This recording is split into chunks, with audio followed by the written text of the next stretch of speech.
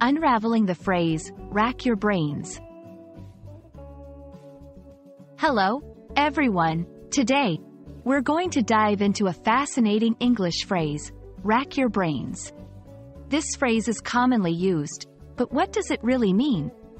How can you use it in your everyday English? Let's unwrap this together. Rack your brains is a phrase that means to think very hard or to try to remember something with a lot of effort. It's often used when someone is trying to recall a piece of information or come up with a creative solution to a problem. The word rack here means to cause extreme physical or mental pain, which vividly describes the intensity of thinking or trying to remember.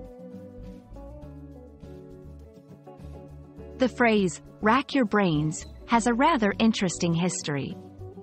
The word, rack, which originally meant wreck, or destruction, evolved over time.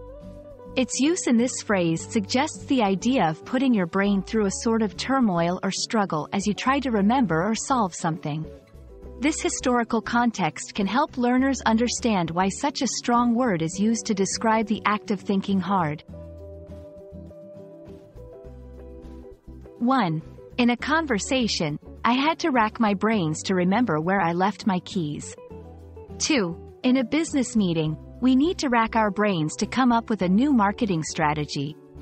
3. In academic settings, students often have to rack their brains to solve complex problems.